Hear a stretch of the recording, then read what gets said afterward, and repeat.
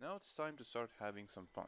In this chapter we'll be developing our first application, which is going to be a Pong game that you can control using the touch and the accelerometer.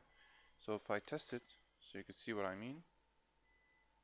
This is the game. First we have a welcome screen that asks us if we want to play using the touch screen or the accelerometer. We also have a scoring board. This is your score, the player score, and the CPU score.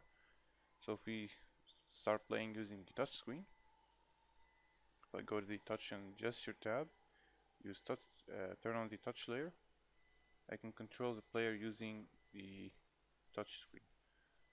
If I click back, we pause the game, and then we're again prompted to tell the game if we want to play using the touch screen or the accelerometer. If I turn off the touch layer and use accelerometer now, I can no longer control the game using the touch layer. Instead, I can go to the accelerometer tab and control my player using the accelerometer. Okay, it's going to be a fun build, really fun project, and currently I'm losing. That's okay. Let's begin.